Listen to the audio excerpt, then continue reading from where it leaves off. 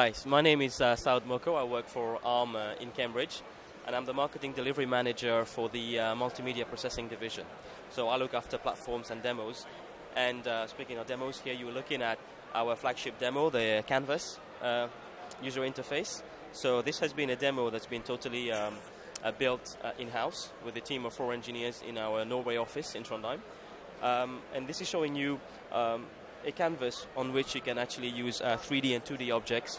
The menu is in 3D, as you can see, the icons and everything with the effects and shadows.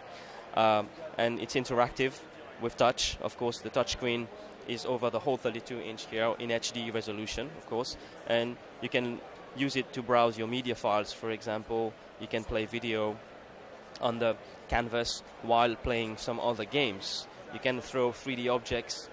You can play with, RSS feeds as well. You can look at the news. And this is sort of rich text rendering on Mali 200 using OpenGL ES 2.0 API. You can play the video, map it onto a cube while browsing your photos, doing some scaling. You can play with those photos as well and throw them around.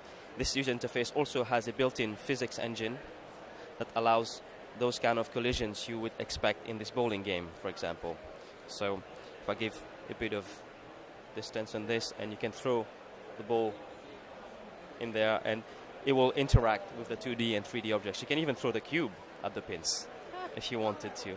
So to show off also the shader capabilities of the hardware, you can also look at the 3D objects that you can throw on the canvas and look at the details you get with shaders. So if I pan closer to this object, you can see the definitions. You can see what you can do with the types of programmable shaders that the OpenGL ES2 and the Mali 200 GPU allows. Zooming closer into this statuette, for example, you can see the effects of shadows, bump mapping, and the polygon complexity can handle. All that is at 720p resolution for an embedded platform.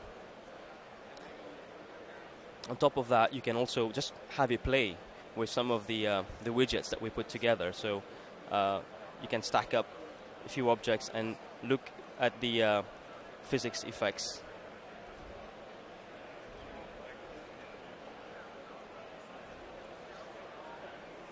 You can throw things at each other, and it's fairly fun to play with as well.